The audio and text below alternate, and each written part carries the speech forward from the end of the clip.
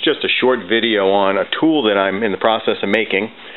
During this video I'm still in the process of making it, but by the conclusion of the video it'll be up and operational for you to see.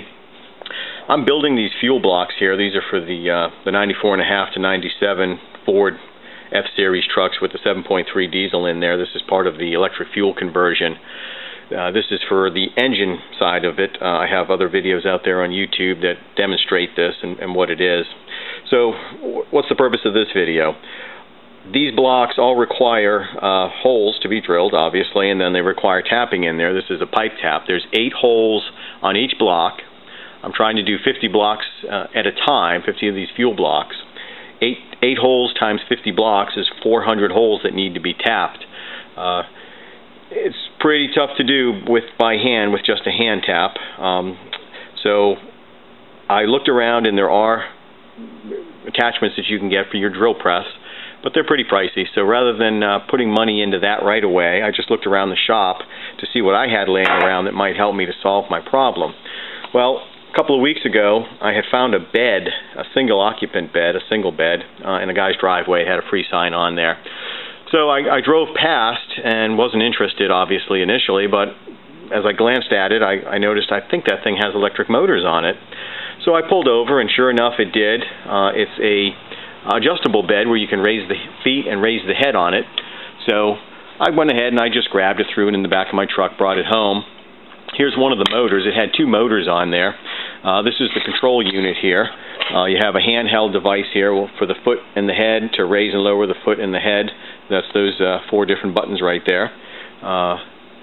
The electric motor itself, there's a pair of these. There's another one upstairs in the storage room. And it's a reversible motor. It has forward and reverse, which is what these buttons do right here. So we're going to use this right here. It has a nice drive off the front of it here, where there's a hole in the shaft with the roll pin that goes in there. And then what else I needed that I didn't have, I just jumped on Craigslist real quick and had found myself a small benchtop Ryobi drill press.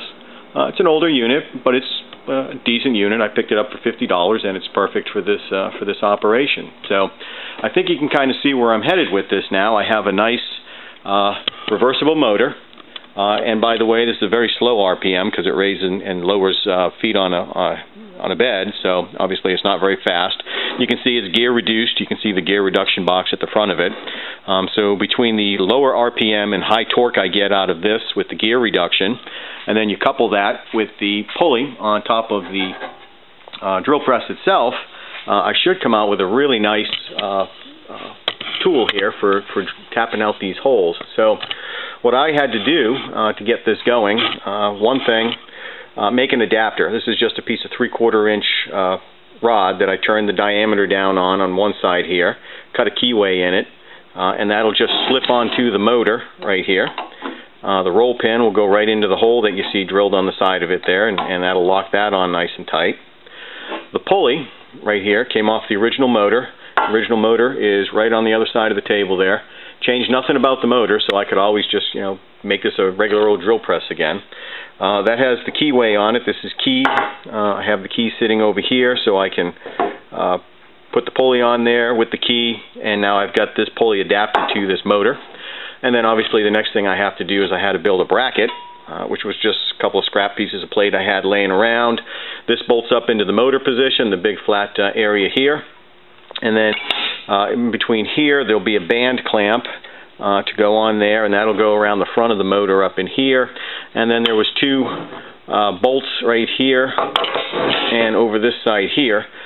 These held this cover on here, and all this cover does is it hides a piece of Acme rod.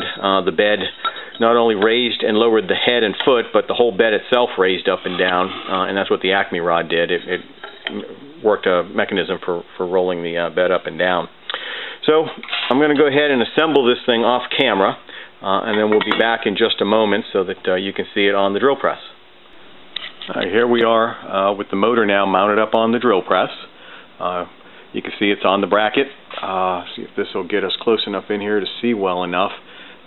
Just the 2 bolts on the bottom, the 1 band clamp up the top here, just a piece of plate coming off the main back plate here. I rolled a piece of 16 gauge around for the band clamp to hold on to. Everything here is just some scrap. There's some 3/16 plate that was laying. I used that for both sides of the motor over here. Gutter, this cover stays on there nice and tight once those bolts are in there. I've got it on the second pulley position, so it's on whatever speed it might go. It's hard to predict.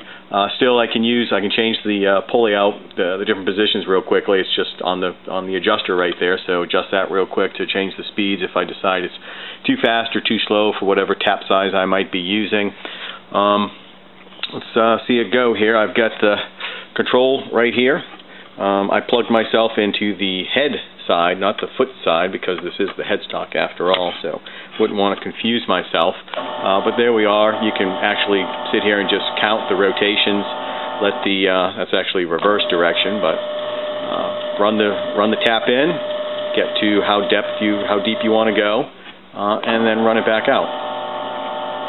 And what's neat about having it on the drill press like this, I can get my block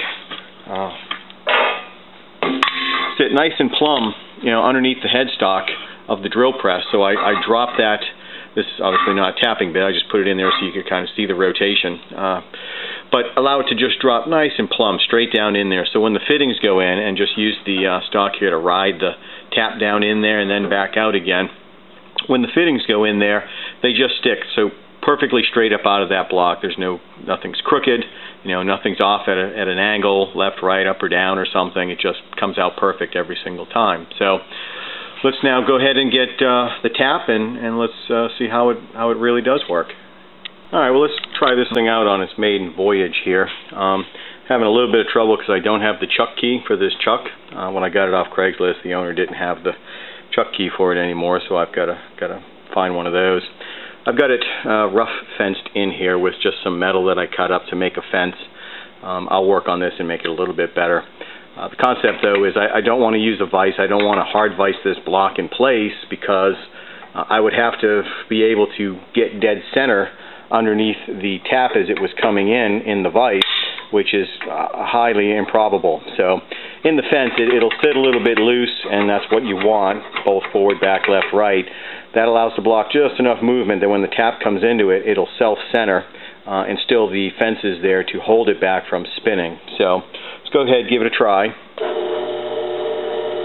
Now this is a high hook tap, so it cuts this aluminum just really nicely. It just cleans the chips, clears them really well as it goes down in, so it really doesn't fight or struggle making its way down in there. And that right there is probably far more than deep enough, so now we'll go ahead and just clear ourselves out of there. We can just let the block up and just let it go until it drops. In fact, I might have even tapped in just a little too deep. Now the holes, I do run a taper reamer down in there first before trying to tap. So there we are. Oh yeah, that's far more than deep enough. I don't know that the camera can see the threads, but it's quite deep in there. So there we go. We have a tool now. We can do 400 holes. One down, $3.99 to go.